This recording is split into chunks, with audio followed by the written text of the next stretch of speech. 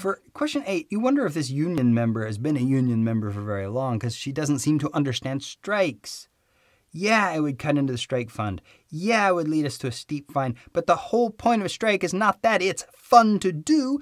It is that you sacrifice in order to get something that you really need. And all this union member's talked about is the bad stuff that happens when you strike. She's failed to consider the benefits that a strike might accrue to the union.